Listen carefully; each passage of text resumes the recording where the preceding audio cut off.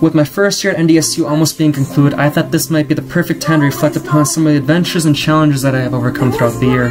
The weeks leading up to NDSU, I was scared. I didn't know what to expect. Everything sort of happened at once. You think you have the entire summer to prepare, but it comes sooner than you think. Time goes by so fast. I left around mid-August, and I was very nervous for the unknown. I was comfortable in Bismarck. I had a stable income, very good friends, and a family who I loved dearly. It was a place that I thought of as home. When the time came for me to leave, I said my last goodbyes to friends and family, took a few pictures, and I was off. I joined the marching band, and for the first week prior to school, it was known as band camp, and yes, it was just as amazing as it sounds. I met so many friends with this opportunity that I still talk to today. During this week, I also met my friend Raven, who came from North Carolina and was in a similar situation as me, not wanting to be left out. Raven and I snuck into one of the orientation groups to get more familiar with campus. We got along really well. It was also during this week that I met my friends Mercy and Deborah. We were known as Team Oreo, and I'm sure you could probably figure out why. My first trip for the Gold Star Marching Band was at Target Field, and that was when I learned about the power of the bison herd, and the support for NDSU was just something that is so rare and incredible. During that first semester, it consisted of homework, going to events, staying up till 2 getting tattoos, eating food and dancing, and also taking a trip to Valley Fair with some friends. Those memories sometimes don't go always as planned, but it was a very good learning experience for me. I love going on the rides, and even got a little scared by some of the attractions. Throughout the year, I made a few trips back to Bismarck, where I was able to meet up with some old college friends at BSC and see the production of She Kills Monsters. It was such a great show and really fun to see how the cast has improved over the years. It was also during this time that I took a trip to St. Louis to go to a fall convention for Hall government known as McCurr, where I got to learn about how to improve the Hall experience. From going on kayaking adventures at 2 in the morning with freezing waters to playing cars in the hotel lobby to going to an amazing industrial park, it was such a great experience. I was able to better connect with not only friends from NDSU, but also other schools across the Midwest region.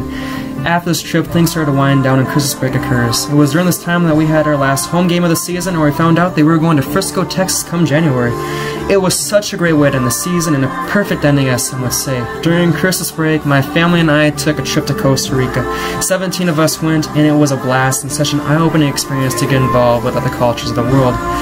Upon arriving back in Bismarck, it was time to load up and take off for Texas. 17 hours there and 17 hours back. It was a lot of driving, but the experience seeing the Bison take home the championship title and the bonding of other band members sure made it worthwhile.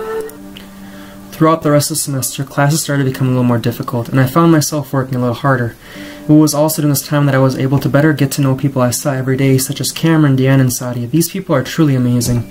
It was during these times that I continued to go to events, socialize people, and have that go-getter attitude. Further down the road, I became a bouncer for a diversity event on campus known as Somalia Night.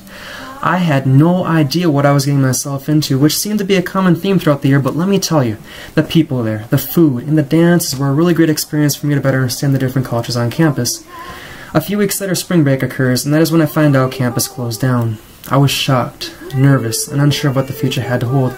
I spent so much time trying to get accustomed to campus and working to improve myself, that to have it shut down so quickly was not something that I was very easy to get accustomed to. I would have never imagined that I would be finishing part of my engineering degree in my kitchen next to my dog Apollo, but I did. Looking back on this moment, however, I am very proud of the way my friends and I were able to accept this challenging circumstance. If it wasn't for James, Lucas, Joel, or Max, I have high doubts that I would have not been as successful as I've been. The common saying is that when the going gets tough, the tough gets going. It is so true. I've grown so much as a person because of the knowledge, discipline, motivation, and self-care. I've learned that life is not always about going as fast as physically possible, but it is instead trying to slowly invest in oneself little by little. Alright, so that was kind of a recap of my first semester here at NDSU, or my first year actually. It was very fun and went kind of fast. A lot of times I was just going through the motions, you know, and not sure what to expect, but that's okay. What's the worst that could happen, right? I find out I don't like it. Whatever. So it was also very interesting because of this whole COVID situation and having campus close early. It was something that I was not used to. It was something that I would have never expected to occur in a million years. But what can be admired by this is just the way that we were able to overcome this common obstacle together. And I want to say that for those of you who are incoming freshmen here at NDSU, I hope your first year is also remembered. And I encourage you to get involved, to rise to the occasion, and to seize the opportunities that are presented to you. I don't want to see you lose a chance because you were too scared. I am unsure of what the future has to hold, probably just like many of you, but I am confident that we will find our true selves as we work through these issues together.